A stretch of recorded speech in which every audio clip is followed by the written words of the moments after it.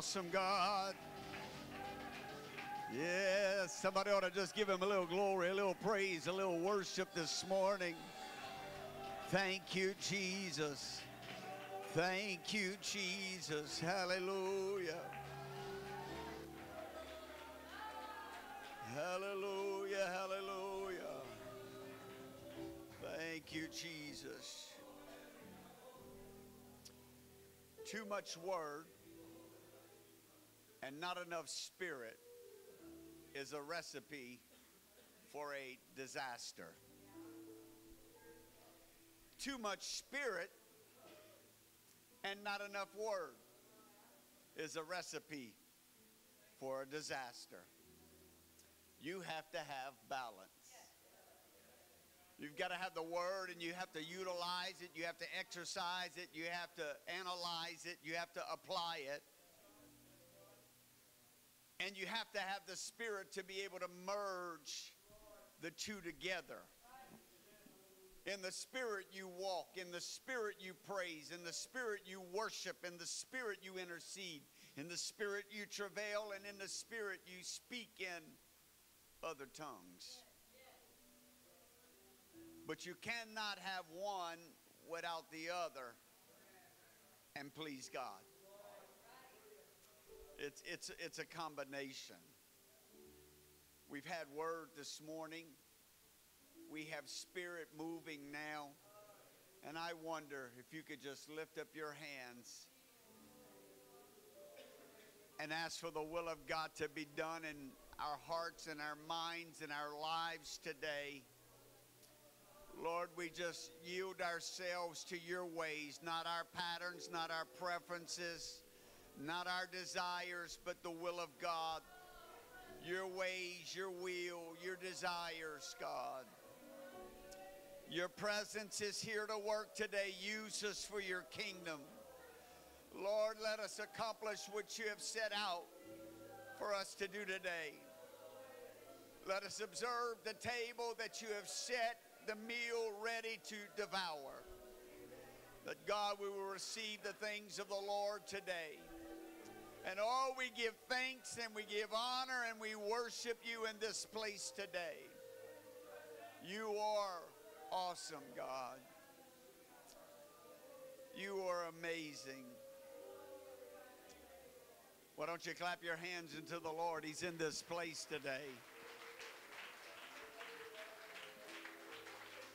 Turn to your neighbor and say, the Lord is present in this sanctuary today.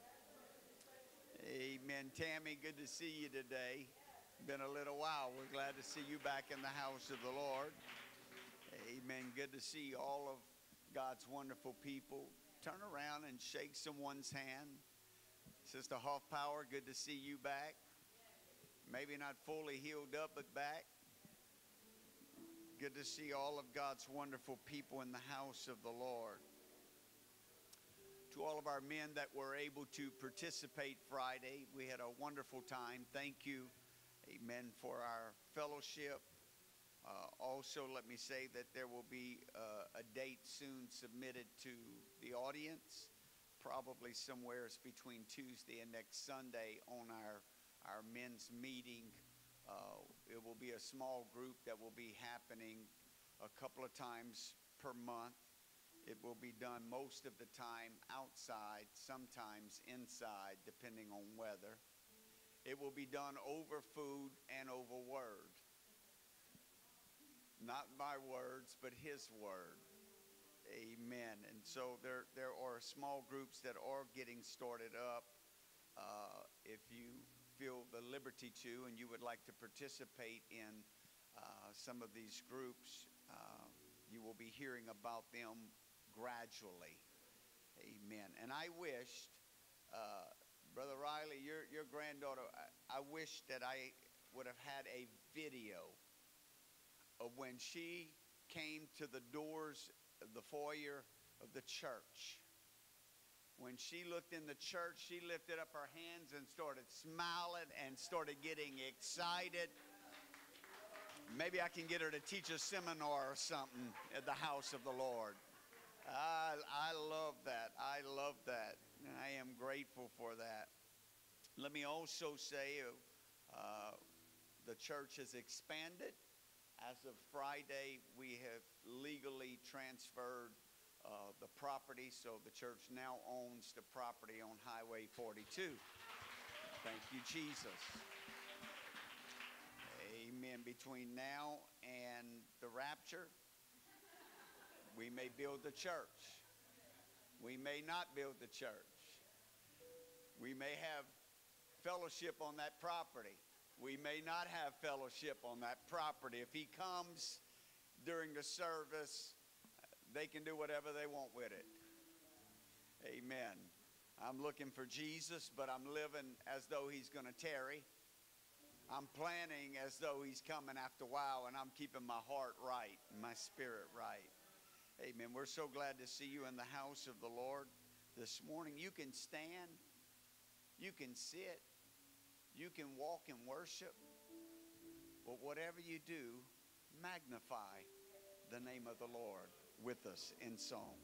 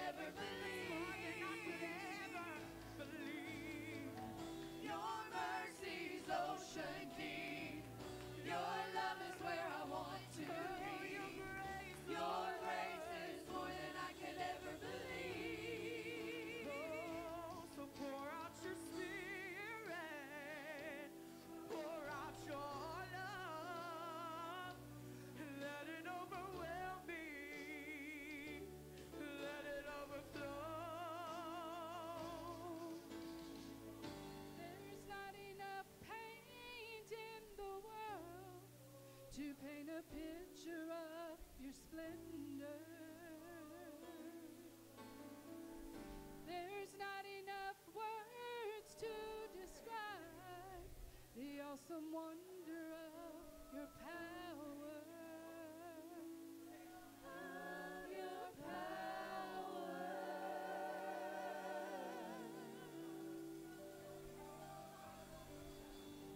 Oh, come on and lift up your voice unto the Lord. Lift up your voice unto the Lord. Jesus, we exalt you, we exalt you, we exalt you, Jesus. Hallelujah. Oh, hallelujah, hallelujah, hallelujah, hallelujah.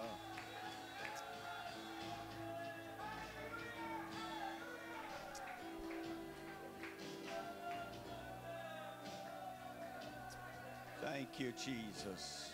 Thank you, Jesus. Thank you, Jesus. Thank you, Jesus. Thank you, Lord. Surely the presence of the Lord is in this place. Thank you, Jesus. Thank you, Lord, for what you're doing, God, for your touch. We're mindful of your ways, God. We're mindful of your ways. Thank you, Jesus. Thank you, Jesus. If you need prayer, just make your way out to the front. We'll anoint you. Just continue to pray and seek the face of God. If you need to be anointed with oil, just come down.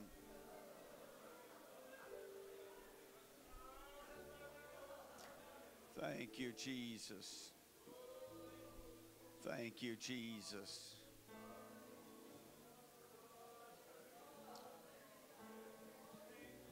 The Lord knows these names. Sister Spell, Sister Hansbrough, Sister Vivian Walburn, Sister Barbara, Jeremy, Ethan, Riley. The Lord knows all these needs on the screen, all those that are represented. Just lift up your hands if you have a need in the house.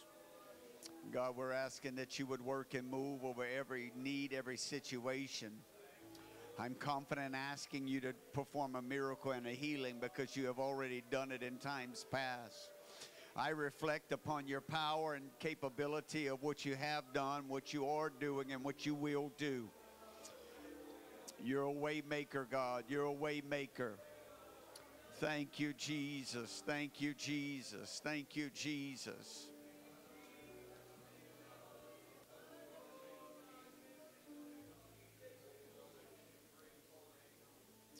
Wonderful presence of the Lord here today. I feel the assurity of his hand. I feel his power.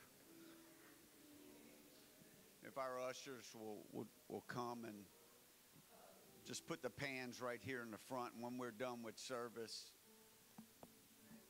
worship the Lord in your tithings and your offerings. I'm taking you to the word of the Lord this morning. Oh, praise God, praise God. So grateful for each and every one of you, your families that are here in the house of the Lord, those that are working and traveling. We are grateful that they are a part of this church and for what God is doing.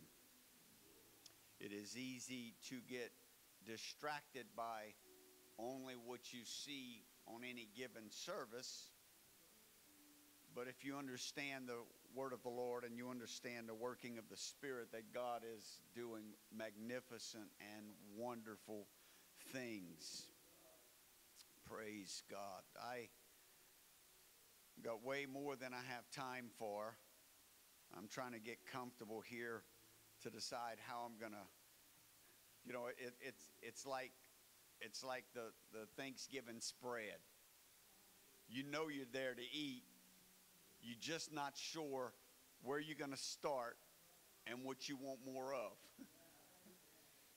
And so I don't want to fill up on just certain things of my preference today.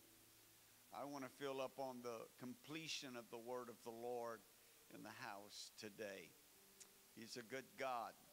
Amen. If you're in perilous times, you ought to be rejoicing. The Lord is near you. Amen. If you are in good times, if you're on your game and everything's going well, praise the Lord and rejoice. Amen. This too shall come to pass. I don't want to prophesy something negative, but you need a variety. Amen. You can't have pecan pie for a meal every meal. You've got to have some vegetables. You got to have some broccoli and some spinach and some turnip greens. Oh man, that with some ham hocks. I know the ham hocks probably cancel out all the good that it has, but man, anyway, it's worth it. Praise God. I love God's people. Amen. I am grateful for what the Lord is doing. I feel like I'm growing. Amen. I haven't gotten on the scale lately, but I feel like I'm growing. I hope that spiritually more than it is physically. Praise God. Mark chapter 8. I'm probably wrong, but in my understanding, it's probably one of the most heart-wrenching, life-changing, foundation-establishing chapter in the entire Bible. If you just casually read through the pages of the Word of the Lord in Mark 8, you would probably, through the surface, miss the tremendous evaluation of the depth, and below the topsoil is the limestone and the concrete and the rock and the solidness.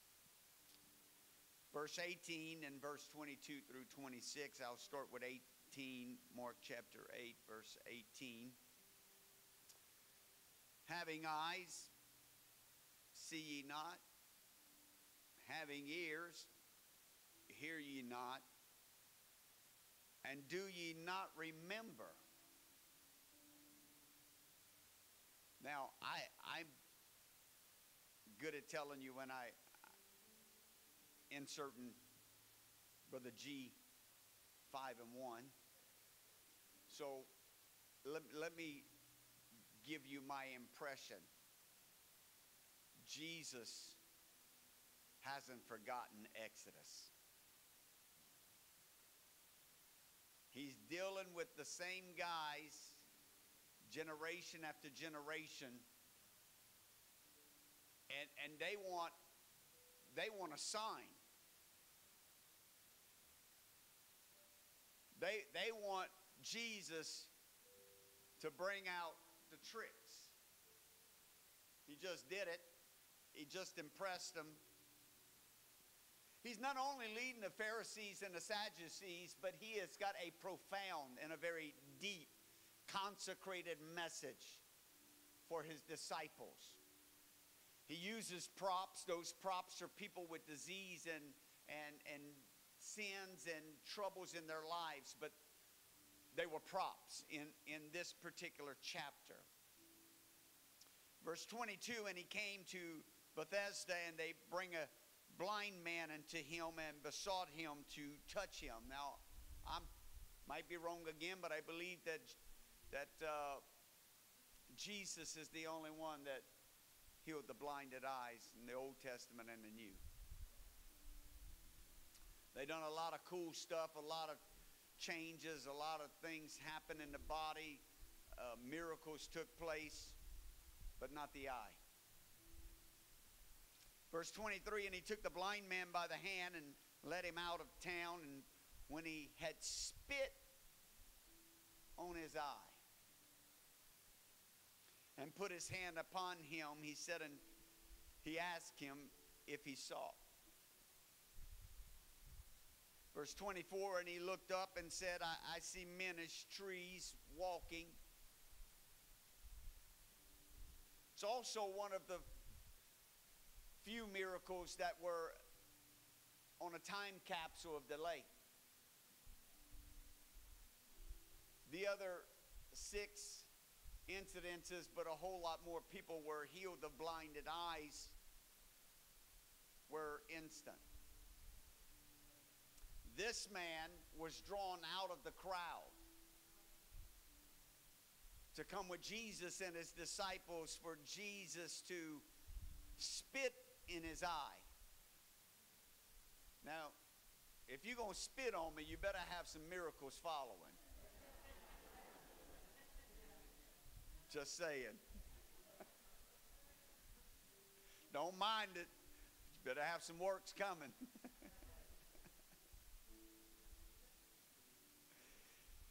Verse 25, and after that he had put his hand again upon his eyes and made him look up.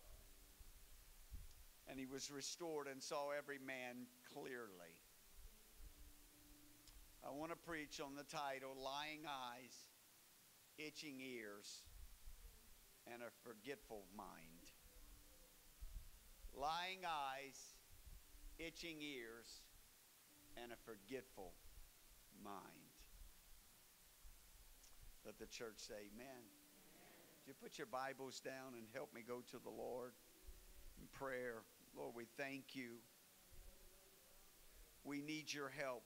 I need your anointing, need your directions. I need your instructions, God. Oh, that you would do what you desire to do in this place, God, through man today. Anoint me, anoint your people. Help us to perceive what you desire to do. We give you glory in Jesus' name, and may the church say amen. God bless you. You may be seated. We have all seen things that we did not see. And if we are honest here today, on most days, we can't remember where we put the car keys, more or less. Other objects that we have forgotten their whereabouts. We don't remember if we were coming up the stairs or down the stairs. We hasten to our partners to tell them a very important story, but when we get to them to tell the story, we forgot, wife, what we were going to say. There are things that are transpiring that we don't always process. 3 brothers, ages 92, 94, and 96 lived together. The 92-year-old or the 96-year-old was drawing his bath water, and he puts his foot in and he pauses when he puts his foot into the bathtub water. He yells down the stairs, "Was I getting in or out of the bathtub?" The 94-year-old yells back, "I don't know. I'll come up and see." He starts up the stairs and pauses. Then he yells, "Was I going up the stairs or down the stairs?" The 92-year-old was sitting at the kitchen table having coffee, listening to his brothers. He shakes his head and says, "I sure hope I never get that forgetful." He knocks on wood for a sign of good luck. He then yells, "I'll come up and help both of you as soon as I go and see who's at the door."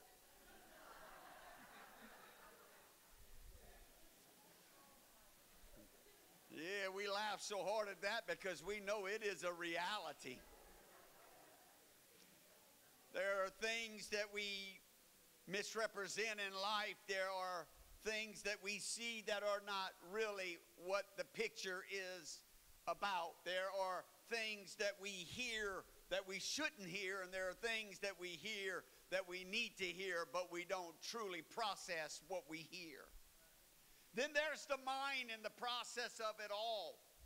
We are easy to misrepresent what is transpiring because in the mind there is a real play that unfolds a very favored vision and movie.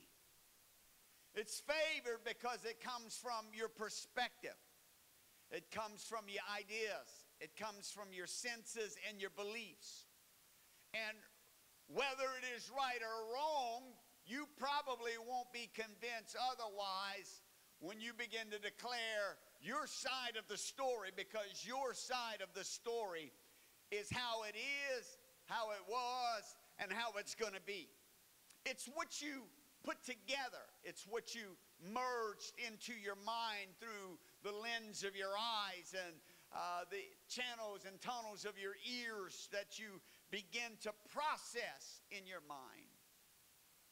Jesus is doing some phenomenal things in Mark chapter 8. He starts with a meeting of a 3-day revival in the wilderness. Well, all he preaches is not sure that we understand all the details of it, but we do understand that it was ministry at next level. It was Jesus conveying to men. It was Jesus trying to compel them to comprehend. It was Jesus that was trying to transfer them from a state of carnality, a state of corruption, a state of confusion, and a state of worldliness, to bring them to a place of spirituality. In their eyes, they saw it one way. In their ears, they heard it one way. And in their mind, they quickly dismiss the accurate evidence of truth. Jesus is interested in his congregation. 3 days of revival, 3 days of no McDonald's, 3 days of no Burger King, 3 days of no Cajun meals. They are fasting, they're partaking of the word. And Jesus is sensitive to the needs because he knows that they are fixing to go to a long journey to get back to their destinations. He asks for bread, but the disciples are quick to try to kind of put their own twist on what Jesus was trying to say. He finds bread and begins to multiply it. He feeds thousands of them that were there. Then in the conclusion of the miracle, in the conclusion of the revival, there is some hesitance among the constituents. There are those that, well, I saw this and I heard this, and well, I don't remember that. You sure that happened? I can't recall. As a matter of fact, it was a place where the Pharisees began to ask Jesus for signs.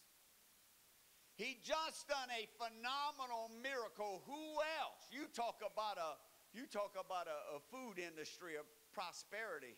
You get Jesus on board.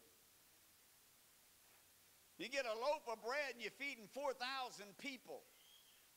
One loaf of bread multiplied.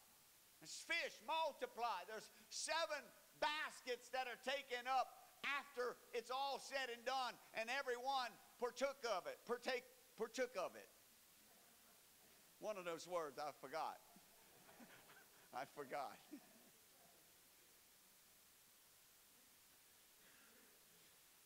The audacity of the congregation and its representatives, you know, they always coerce someone to step out.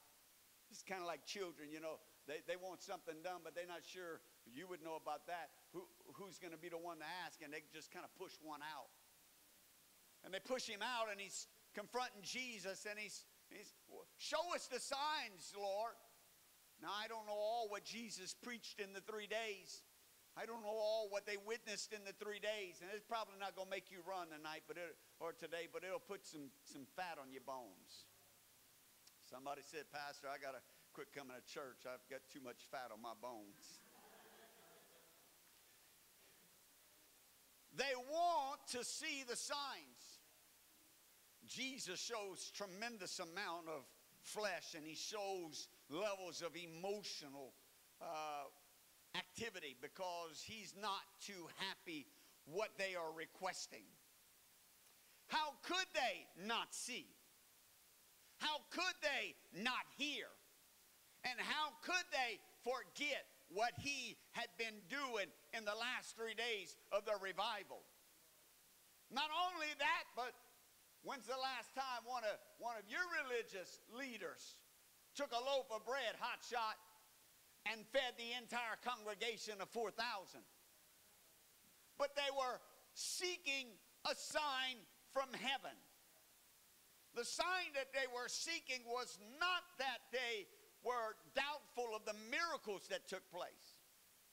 As a matter of fact, the sign that they were seeking was similar to what Jesus was teaching and fixing to educate the disciples that was prophesied in the Old Testament.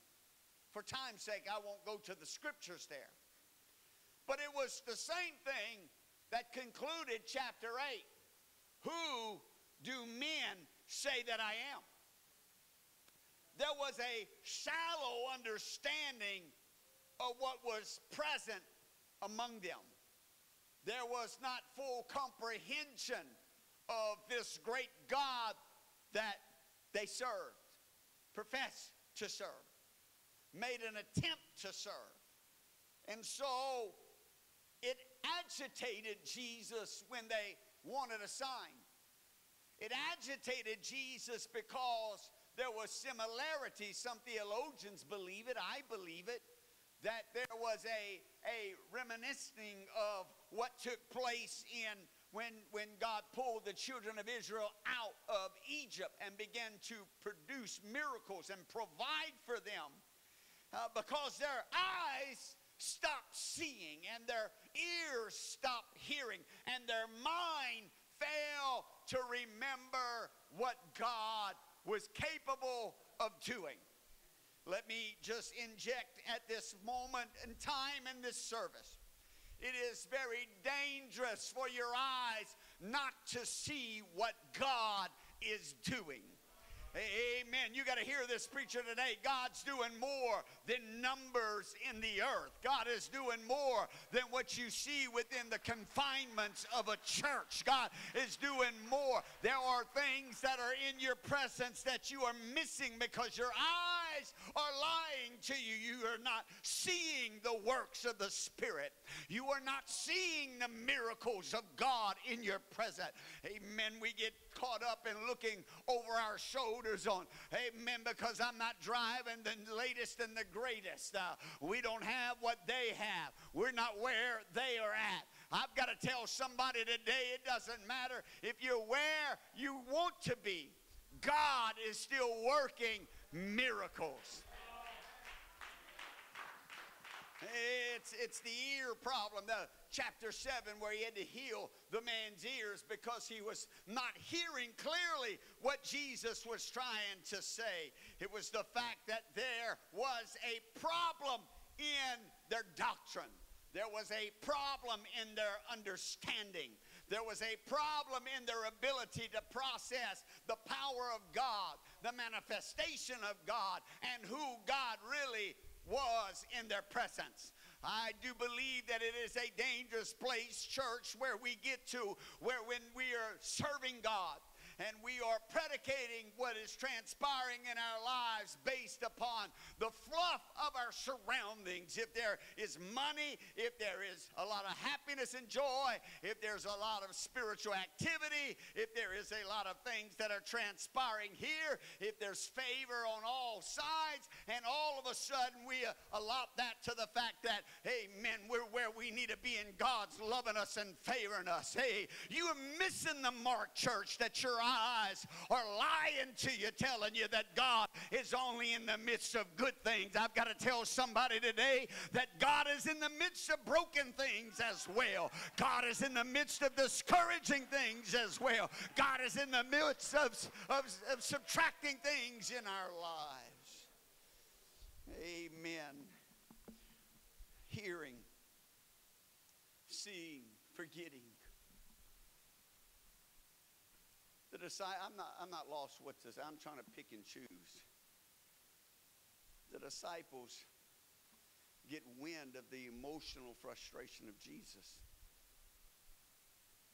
They buy in, hook and all. of what had just been told. You're not going to leave here running the aisles today. You're going to leave here with some fact. They believe that Jesus is frustrated about the bread. Read it when you go home. Study it, because it's an unfolding chapter. They believe that Jesus, his pause, his response to the Pharisees wanting signs, it's interconnected to the bread. He's frustrated because we didn't have enough bread. He's frustrated because we didn't have enough signs. He's frustrated because there wasn't more going on, more miracles taking place. Jesus was not frustrated because they didn't have bread. He was frustrated because they didn't remember the miracles. He was frustrated because they can only relate to the power of God in the moment and not in the absence. You ought to shout on that one. It is a shame when we can only celebrate God in the moment of the manifestation of his power and his spirit and his glory. And he can't trust us enough. We're not worthy enough or trustworthy enough that God, when he is busy elsewhere, that he is not pampering us. He is not taking care of, we think. He is not performing, we think. Just because God is not present, manifested where you can feel him, touch him, and witness him, does not mean that the teacher is not in the room, honey. It doesn't mean that he is not, he's not flattering you. He's not patting you on the back. He's not lifting you up, but he's back watching what you have deep in your spirit so he can analyze what's the next move. Because when he began to put the trick up for the disciples, when he was using the Pharisees and the miracle of the bread that was manifested and feeding them, and that they wanted a sign. They wanted to know, was he the mighty God? Was he not? They were already questionable who God really is. It's a dangerous place when you're absent from miracles, when you're absent from an outpour of the Holy Ghost, when you're absent from the presence of God, that you lose your revelation of who God really is. And God is not based upon actions. God is action. God's not based upon miracles. God is miracle. God's not based upon manifestation. He is manifested. But sometimes, friend, God's got to allow you in your flesh to take a time out that you can begin to stretch yourself and find out where you are at in your walk with God. So Jesus, and I'm doing good on time today. I might can preach long, but I won't. We hadn't taken up the offering yet, and I don't want to affect the offering.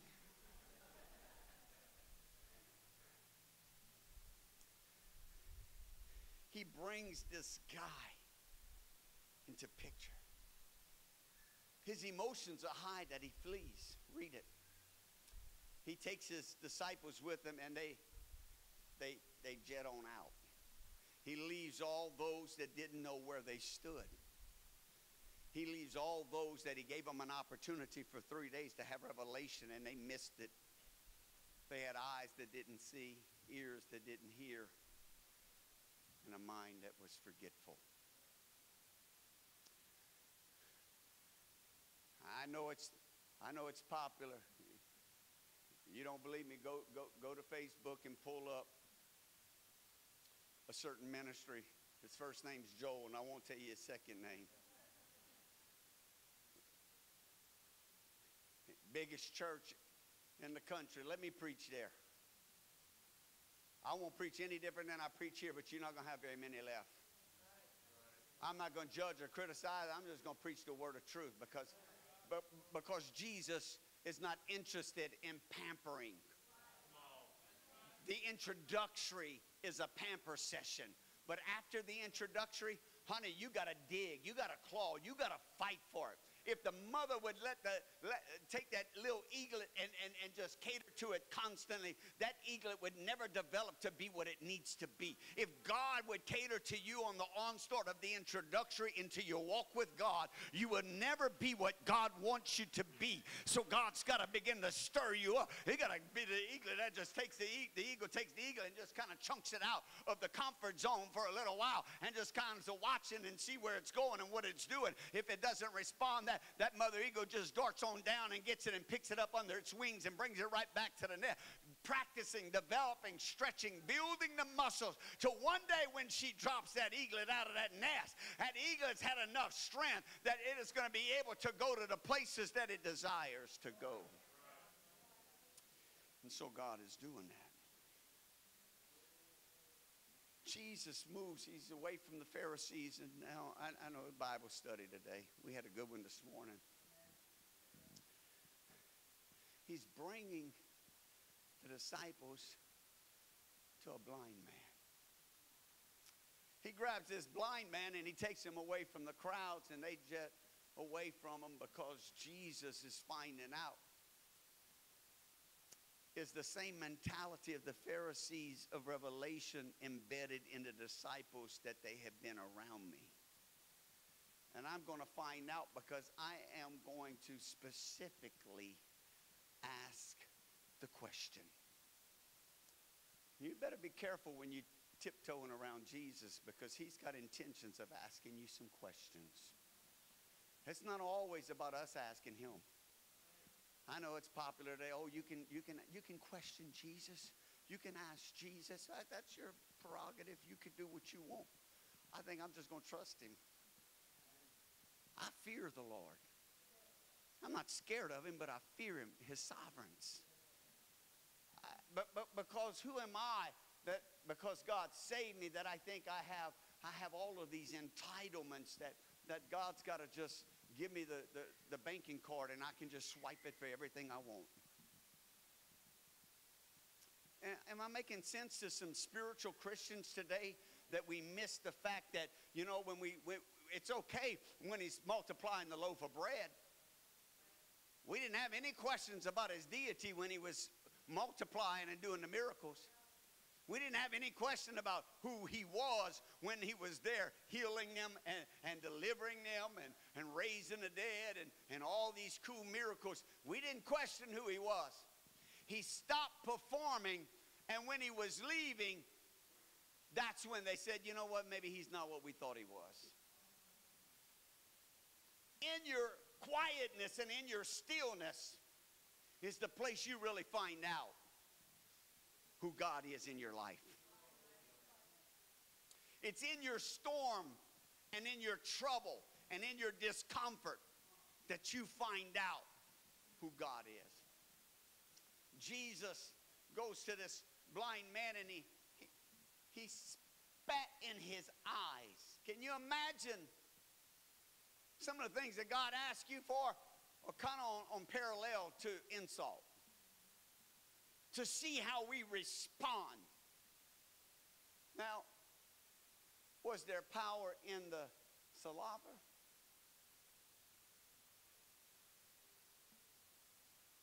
Think about that one. Did Jesus need his saliva to envision the mind? And if the question is yes, under your theology, apparently he didn't put enough in it. Because when he questioned, he didn't question all the others. He knew what he was doing. He didn't question the others. What do you see? And everything all right with vision? Check. We 2020. Whatever perfect vision is, I don't know. I certainly don't have it. Don't laugh, sis. You got glasses. I'm picking.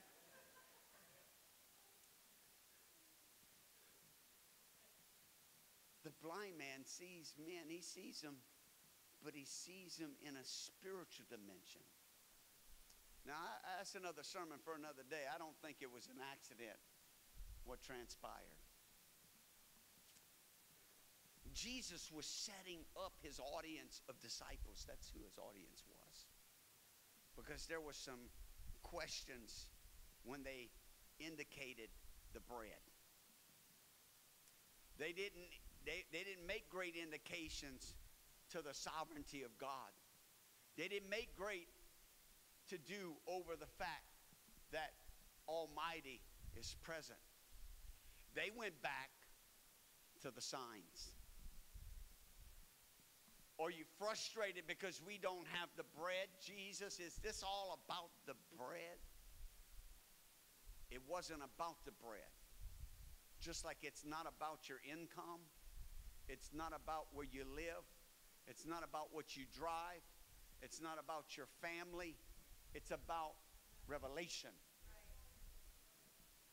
And Jesus knew he was soon to depart, and that it was imperative that there was a sealed deal of revelation in their life. I'm almost done. I'm giving you hope.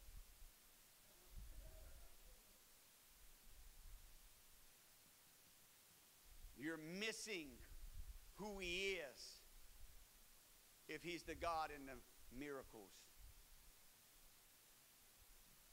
He's the God that takes you out of Egypt. The miracles was to help sustain you in transporting you out of bondage. The miracles is not God. It's an attribute of God. The healing is not God. It is an attribute of God. It is the characteristic of this great I am. The fact is that there was a reminder to Jesus how people can become so sign seekers. They can become so entangled into emotionalism. I've got to feel the presence of God. If your God is only in a favorite preacher, I'm going to preach to somebody right now. If your God is putting faith in a one-name preacher, you are missing what God is doing. If your God is only in a certain group, and that group becomes an idol, then you are serving a group God and not an almighty God. No, you don't like that kind of preaching tonight. Today, I'm all confused. I forget. I didn't hear it, and I certainly can't see it. Your mission and ambition, your effort and your energy will always and foremost be placed in the Almighty God. In revelation of the Almighty God, it is easy for you to submit.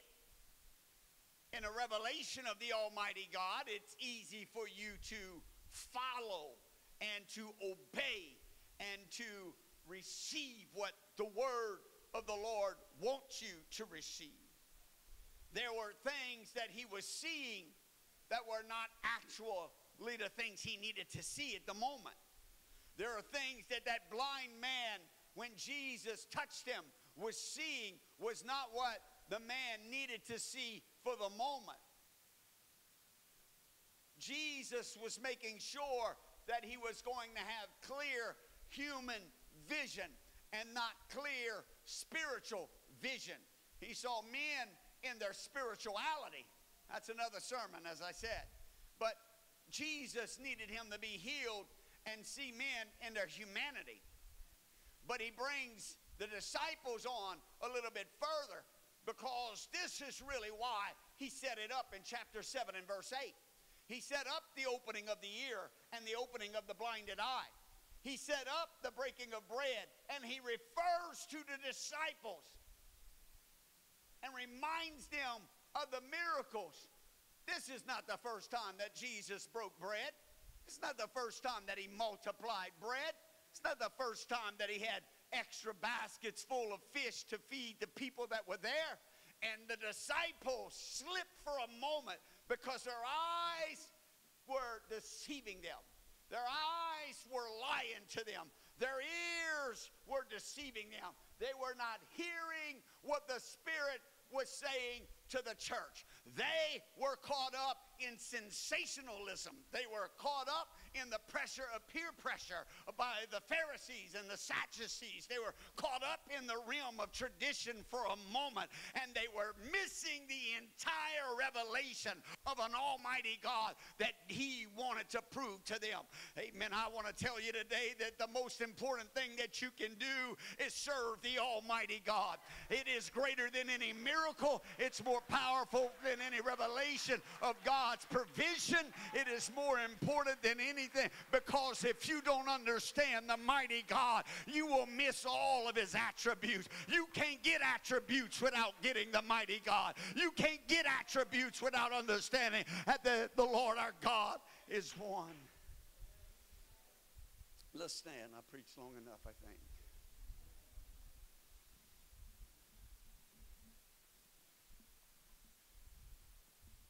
Help you today.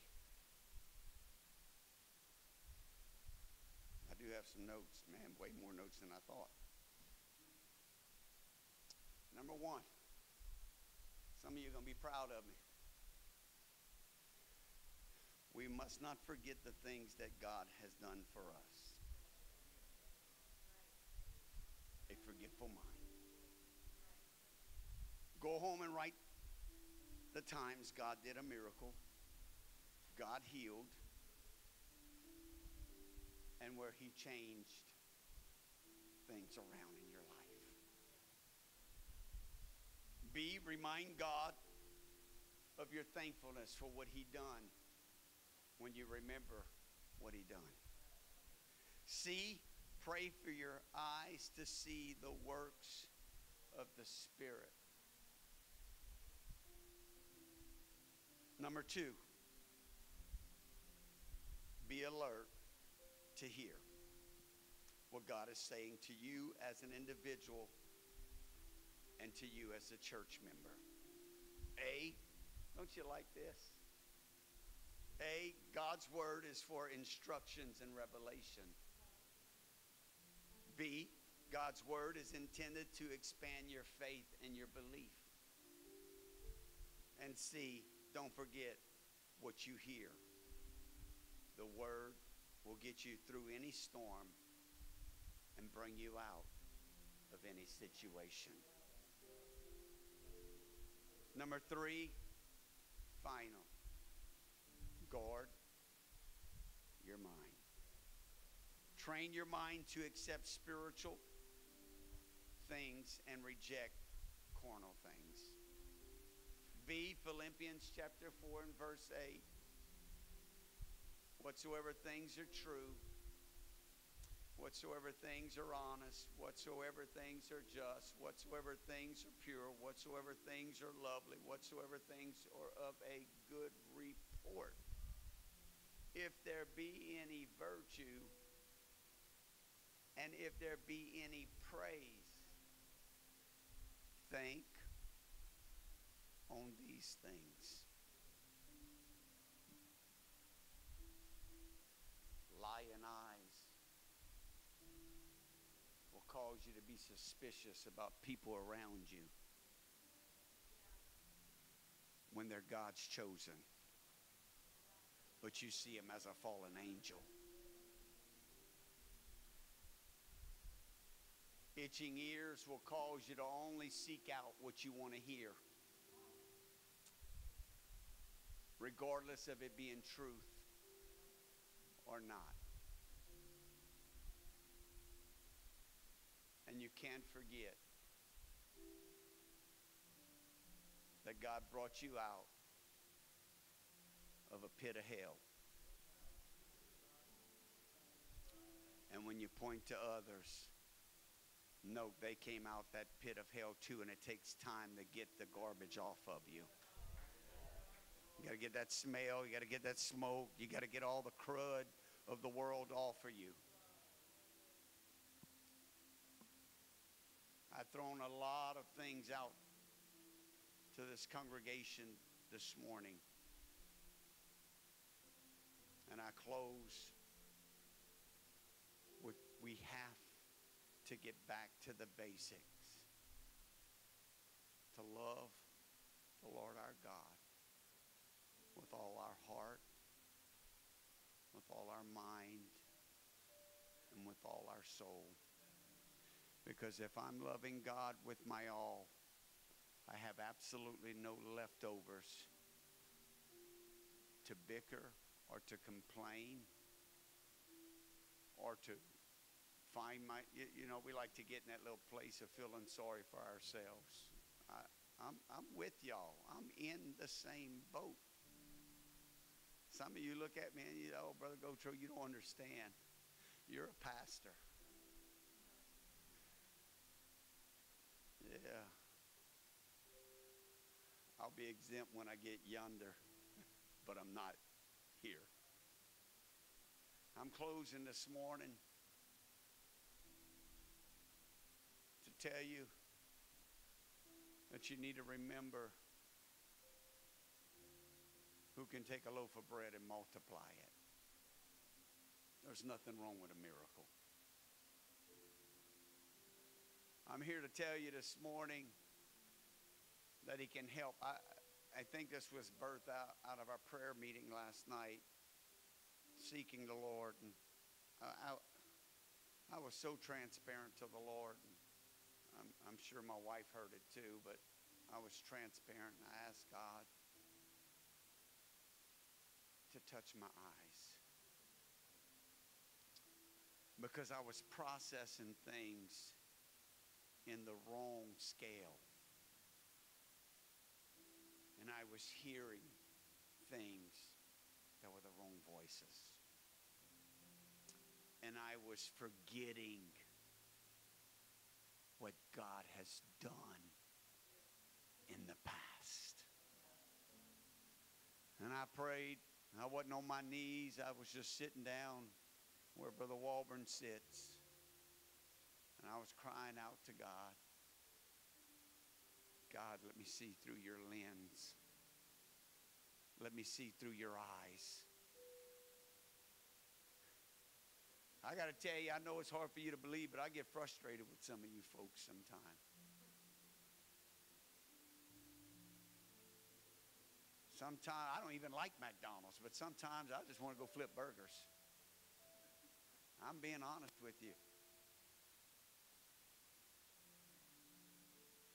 And I have Bible for it because Jesus got frustrated with them because all what God's done, and all of a sudden you lose your morale, you lose your engagement, you lose your intensity, you lose your involvement, you lose your connection.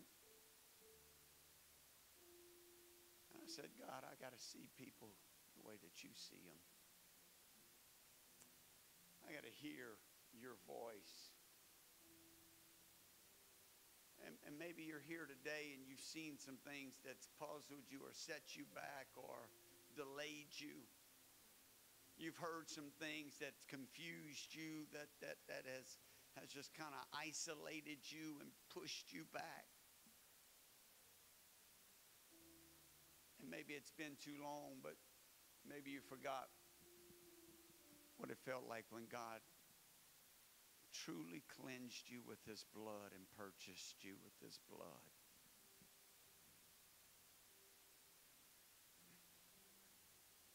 Maybe we don't need to look for tomorrow. Maybe we need to look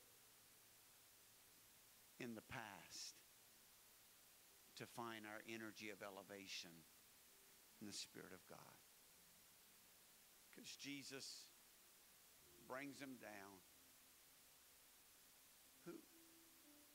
What are they saying about me, guys?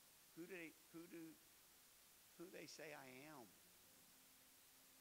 Jesus sets them up because he broadens the scale and takes the responsibility off of the disciples, and they thought they were clear. But Jesus said, no. Oh, great. Y'all got y'all answers. Who do you say that I am? I want to ask you a question. Who do you say God is? These altars are open. I'm not going to give an altar call, but it's open at any time where you want to get a vision examination. Maybe you want to check your hearing loss. Maybe you want to check the mind for forgetting where he brought us from. I know we're not running the aisles today, but I just want to get you right back to the base. Who do you say that he is? He's my Savior. He's my deliverer. He's my forgiver. He's my restorer. He's my provider. He's my supplier. He is my guide. He is my Lord. He is my King. He is my Savior. Who do you say that he is today? It certainly not be from your slogan or maybe your verbiage, but it would be by your lifestyle. I wish today that God would get a hold of us. I prayed for an anointing today. I prayed that God would flood this place with genuine transparency to get a hold of us, to dig us out with a spiritual shovel, that we can process, that we can evaluate, that we can connect, that we can become what he needs us to become who he needs us to become. Help my eyes, God, today to see, my ears to hear, my mind to remember. Come on, the presence of the Lord is here today. The presence of the Lord is here today. Come on, we'll shout on another day, but today we just got to dig deep. We got to shift our attention off the bread and shift it on the Savior. Come on, will there be meat today in your spirit? Oh, God, I need you, I need you, I need you, Jesus. I need you in this place, Lord. I want to be what you need me to be. I want to see what you want me to see. I want to hear what you're saying. I want to remember, God, where you brought me from. I want to remember what you've done for me. I want to remember your intervention. Oh, I wish somebody just cry out unto the Lord for a moment for help. David said, when I cried, he heard me out of his holy hill. I believe the Lord will help us today. I believe the Lord will speak to us. I believe the Lord will comfort us. Who he is greater than what he does. Who he is greater than what he does, church.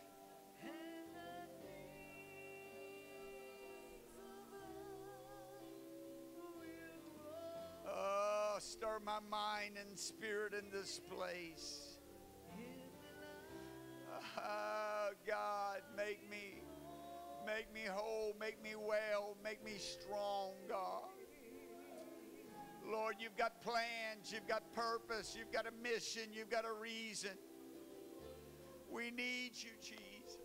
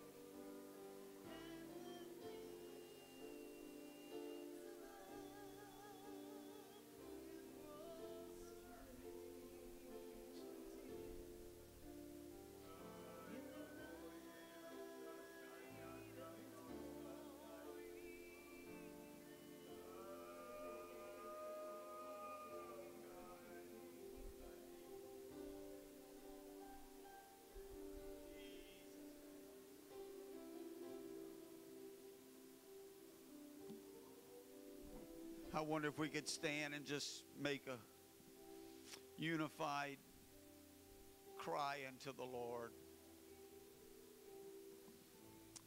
Would you do that? Would you just cry out unto the Lord on your family's behalf? You better know the Lord has feelings.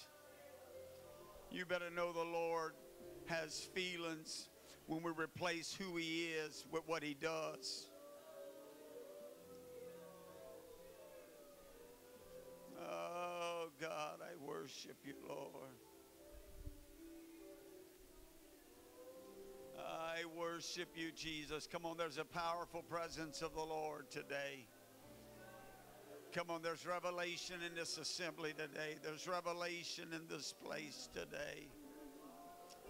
Oh, God, I need you. I need you. I need you.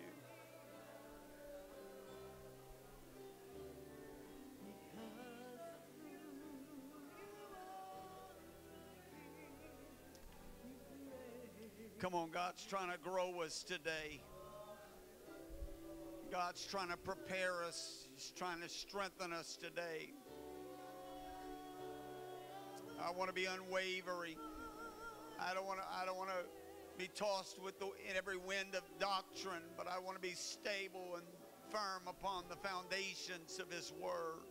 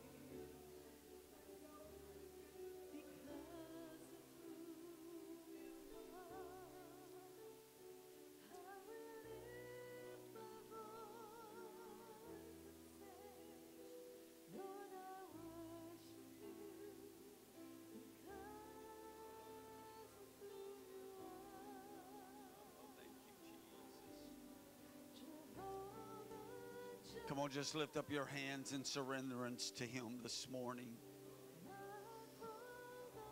His presence is in this place. I will not be moved. I will not waver.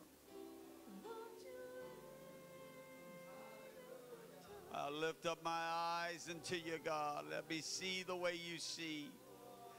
Let me look at people the way that you look at them. Let me hear what you were saying, God, in your word, in your impressions to me.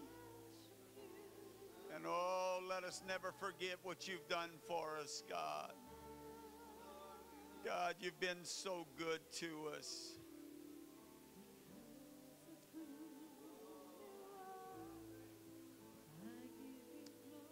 Jesus, there's a phenomenal presence of the Lord here today. There's depth, there's strength, there's revelation here this morning. Thank you, Jesus. Thank you, Jesus.